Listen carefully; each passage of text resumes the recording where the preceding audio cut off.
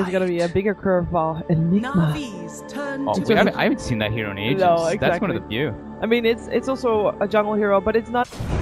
On the offlane, we have Forever on his Tidehunter, supported by pieliedie, Keep of the Light with artstyle and ditya-ra there, and actually they're gonna go in. Sunstrike already. What is that? Oh, you put Puppey for your prediction. Last word. No. No, you didn't. You put Magi, didn't you? Yeah, but it was pieliedie. That's some scary stuff right now, and we do have Puppey rotating bottom, so the dual lane mid is not there anymore for mid one. Oh, hello.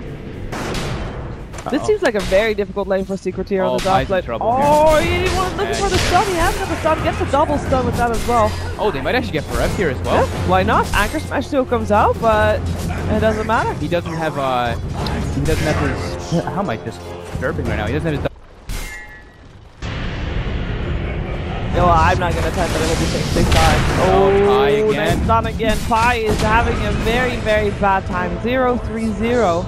That's a lot of int. I think sounds a 5-minute delay for these games, so typing T-Tors about the overlay. We noticed it a couple minutes ago. It's happened. Yeah. So whatever.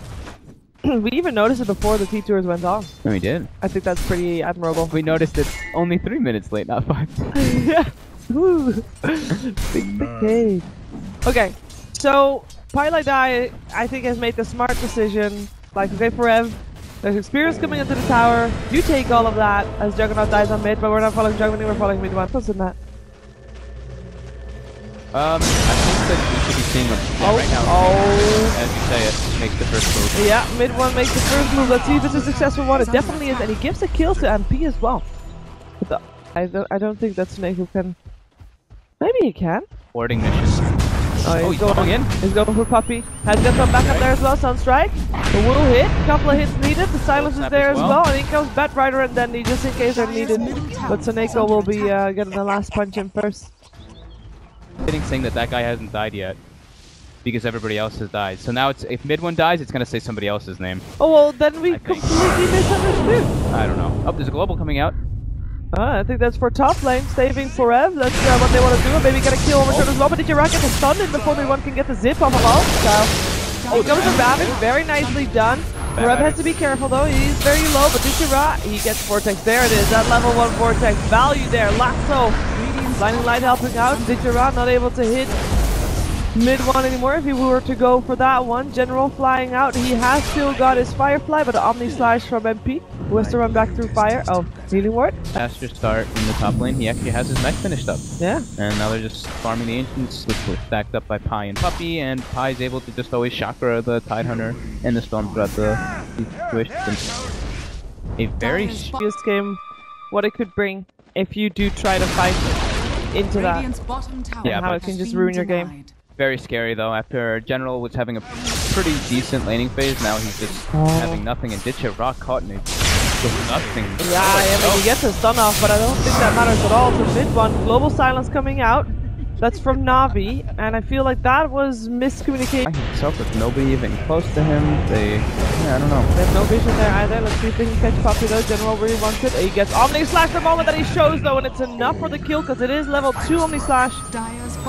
And the Sunstrike's off the mark, and Forev claims a tower here earlier. Up there, you're gonna get it for free. Uncontested completely. That's great. I mean, it's not. That's a win. It's not what's gonna win in the game, but it's you know, small steps. Baby's gonna go for the pipe. Yeah. Dire's bottom tower is under attack. They can deal better with the Earth Drift. Oh, hello mid one. Silence stop and a little bit of trouble, and he has to deny himself. Yeah, last pick. You remove the global from yourself and even your teammates if you need to.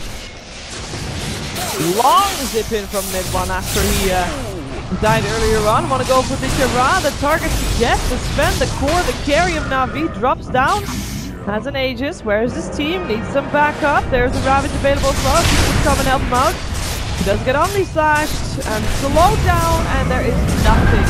Yeah, I'd say that they maybe didn't want to fight to the Aegis, but they have no concerns with what Navi does. They actually don't care. And Navi didn't seem to have any answer for that either. There's just artstyle standing on the high ground. Will get picked up as well, and they'll just move forward to get the tower as well. In the meantime, Sven, all he can do is, he didn't go back to base after almost dying in mid lane. He went to bottom lane. He's now too low to fight, would have to get back to his fountain first before doing anything at all. And General also is like, okay, you know, I abandoned my base. I'll just try to farm something.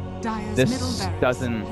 They had great... The first few minutes, Navi looked like they were coordinating very well, but now it's like everyone's just doing their own thing. I mean, they can't just lose the game. They're losing Braxters right now. They're sitting at tier 2 trying to set up for a kill. Is this what? But now they can't even... Okay, now they're teleporting. They were hoping that someone would teleport to defend, but really, are you going to defend at tier 2 when you have a chance of getting a melee Rex? Or 2 sets of Rex even on this top lane? Oh, there's a global silence. The lasso as well on the Juggernaut. And then comes the Ravage in just a second. It is a full 5-man Ravage. Very nicely done by Forev there as Sven is in too deep. Ends up dropping. The rest of Navi is already getting back to the fountain while the racks are falling down. GG's goal, that is it. 22 minutes. Well, this is turning into a pretty fast series of games here. I think we might need to wait a little bit for the next one even. SoNNeikO left without even saying anything either. It seems like there might have been something not going too well with Navi there that game. This was their first series as well for the qualifiers. Of course, you are watching the European regional qualifiers for the bus.